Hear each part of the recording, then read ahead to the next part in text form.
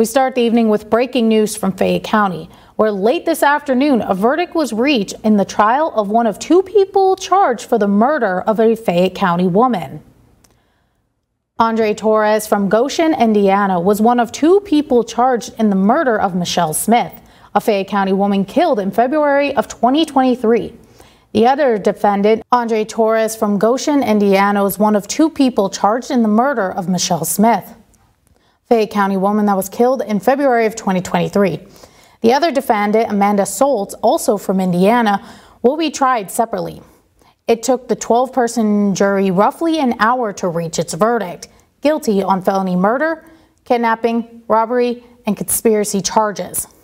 All of those charges came without the recommendation of mercy, paving the way for a possible life sentence without the possibility of parole. The trial stems from an investigation that began in February of 2023, when Smith was taken to the hospital by her son after he found her handcuffed in her home, suffering from trauma to her face and a gunshot wound in her head. Smith would spend 43 days in the hospital before passing away. Torres took the stand today to testify in his defense. He admitted to handcuffing Smith and ransacking the home in search of a watch he said he gave her as collateral for a $60 loan. According to Torres, it all happened after a night of drinking together turned ugly. He testified that he took the gun from Smith when she pointed it at him during an argument, and that he gave it to Soltz, who pulled the trigger while Torres searched for the watch.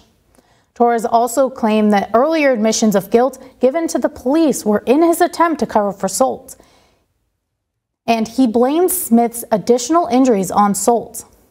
The state painted a different picture, saying that Torres was the mastermind of the attack. Chief Assistant Prosecuting Attorney Jennifer Crane argued that evidence showed that there was no evidence that Smith was drinking with the two defendants before the murder, and it said that Torres planned to hurt Smith after she put up the watch for sale. She also asked the jury to not recommend mercy, saying that not granting it would give the family closure.